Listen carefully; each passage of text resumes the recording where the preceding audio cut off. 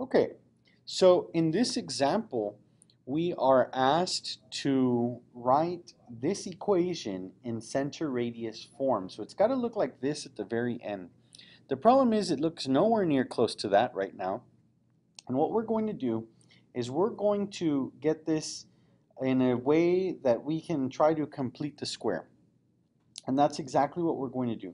So we're going to take the x square equation, and then we're going to take the y square equation, and we're going to complete the square. So I'm going to rewrite this just a little bit, and then we're gonna complete the square to come up with this form. So I have another video on completing the square, and I'll try to remember to put the description or the link to the completing the square video in the description at the bottom.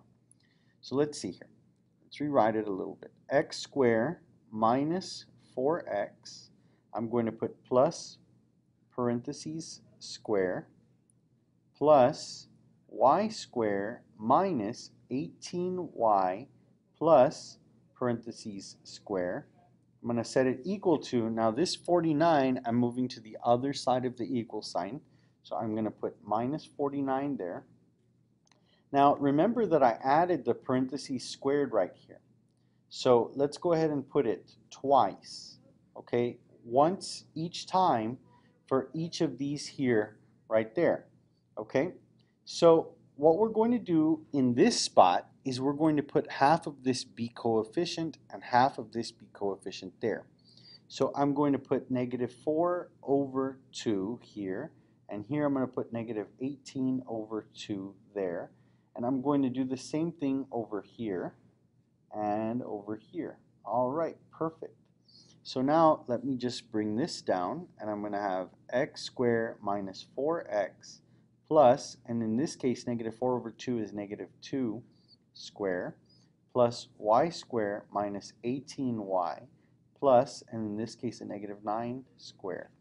And over here we're going to have negative 49 plus negative 2 square plus a negative 9 square. Now here's the completing the square part. So we're going to bring this together and call this x minus 2 quantity square. Okay, like I said, if this is not making any sense, you're going to need to watch my video on completing the square, and I'll try to remember to put that link for you. And then down here, y minus 9 quantity square equals, and in this case we have negative 49 plus 4 plus 81. Okay, so we have negative 49 plus 4 plus 81. So I think after completing the square, that part is probably the hardest part. So let's see what we get.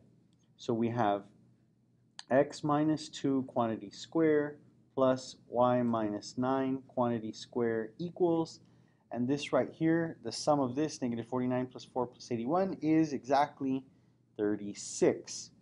So this is the equation of the circle.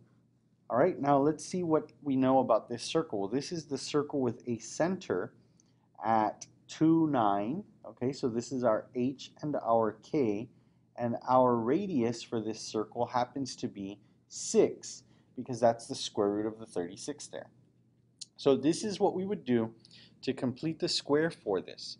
And it's actually a really nice problem, and it's not too bad, provided again that you remember how to complete the square.